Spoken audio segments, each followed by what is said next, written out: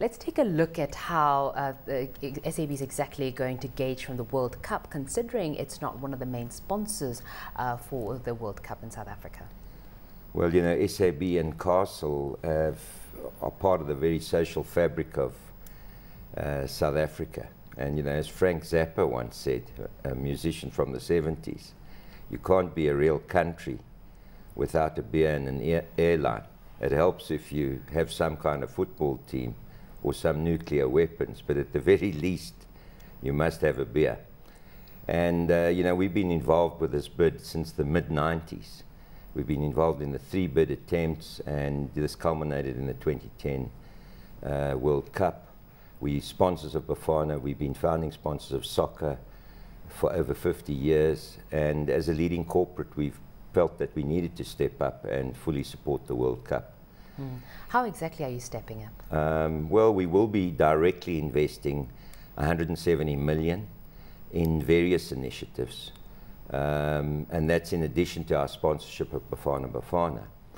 And we're doing that in various ways. We're creating castle fiefdoms, kingdoms, in 42 townships where we're going to be upgrading infrastructure in a number of licensed taverns. There are hundreds of licensed taverns. We have our marketing campaigns around the superfans and the Bula Boot. And we also have some new innovations like an aluminium bottle, where we will be producing 1 million commemorative bottles. We also have speed bars that we're going to be supporting in the fan fests areas. And we have a worldwide patented can where you remove the lid and it becomes a cup. And obviously we're also going to be stepping up in our responsibility message and drinking and driving, making sure that we're promoting that responsible drinking throughout the tournament. Yeah. Well, Kobe, I saw you grinning away there. You definitely do agree about the beer and the airline. Well, no, I absolutely. I mean, I know the quote by Frank Zappa. That's why I'm grinning.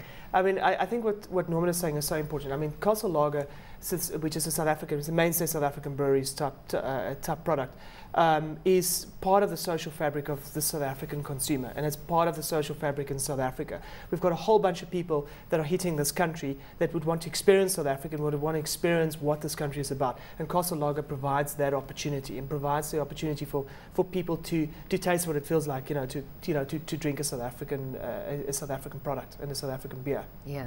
Talking about South African beer, etc. At one stage there was talk of SABMiller bringing out African traditional beer coming into the market. What's the latest on it? Well, you know, throughout Africa we do have areas of and countries within Africa where we produce traditional beer, commercially produced traditional beer. Which countries are these? There are a number of them. You know, Zimbabwe's one, for example. Zambia's another, where they're still very important products. And, you know, South Africa always was traditionally a big sorghum drinking country. And over the years, given that cultural background, I mean, that's a natural sort of base in which to migrate into clear beer, if you wish. Yeah, well, that would be a great success story for South Africa if the traditional African beer market comes in. Well, you know, you got to think about the logistics behind this. I mean, what Norman is talking about here, trying to service, you know, the South African consumer, and you know, within the context of the World Cup, you know, we're talking about logistics here. We're talking about trying, you know, creating product, and it's creating the branding behind it and everything.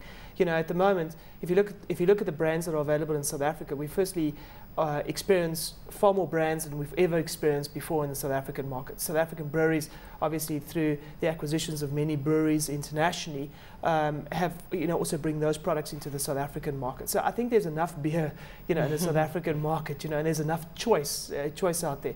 You know, as a once-off tasting experience, maybe, but I don't necessarily think, you know, that could potentially be a South African breweries type initiative here in South Africa. Yeah. You know. Well, Norman, where exactly will we see SABMiller for the World Cup? Obviously, it's not going to be within the stadiums. Well, you know, the official sponsor, beer sponsor of the World Cup is AB InBev with their brand Budweiser.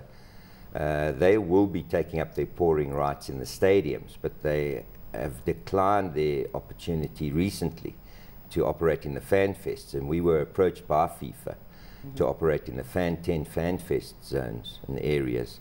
and we will be stepping up there with an unbranded lager and light lager beer. But these brands are two well-known South African brands. Yeah. And we'll be providing refrigerated support. We've already started brewing up. It's a specialized package that we will be producing for the fan fests. So we're very excited about the total package in terms of our support for the World Cup. You know, our ad, Vula Boot, where you see the plane flying over and we're welcoming the people to South Africa, you know, as we, on the rating agency, Millward Brown, independent rating agency, rates that ad among the best ever in South Africa, and it's been well received by South Africans. And so our role in building national unity, or joining in trying to build national unity and rallying people behind the national team with our Super Fans campaign is working well. Yeah. And you know, there's going to be a lot of creative activity happening with international visitors, yeah, and you throughout that. And you can't really go wrong with beer, airline and sport.